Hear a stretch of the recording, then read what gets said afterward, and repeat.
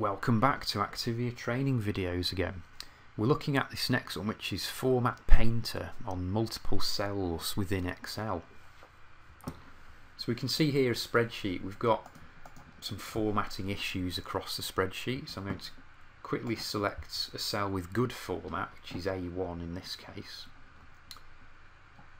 Format Painter's on the Home tab. Just double click it and it stays switched on, so I can click through other cells in any sequence I want to apply the same formatting to. Then single click to turn that back off. The discount column needs the same treatment, so that should be percentage. That cell's got percentage in, so I'm going to click Format Painter and just click letter D to do the whole of column D. It's the bottom of the spreadsheet. Same with price per unit, that's pounds. Format Painter, do the whole of column F. I'll have to redo my title. And I've got order values, got the same issue, so Format Painter, just quickly do the whole column.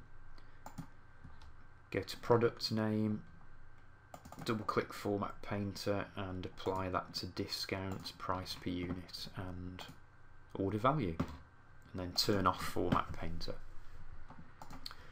So we've quickly formatted all that data as needed, just using that Format Painter tool. So it's great if you spent time formatting a cell. If I make this cell yellow with red text, a bigger font, a different type of font, maybe it's got a border on there and it's bold and italic. So you've spent time sorting out the formatting, but double clicking Format Painter, it stays switched on. I can apply that formatting to a block of cells or an individual cell, a range of cells. Here we go, and then switch it off by single clicking, and then you're ready to enter your information. Good, so I'll see you again on the next Activia training video.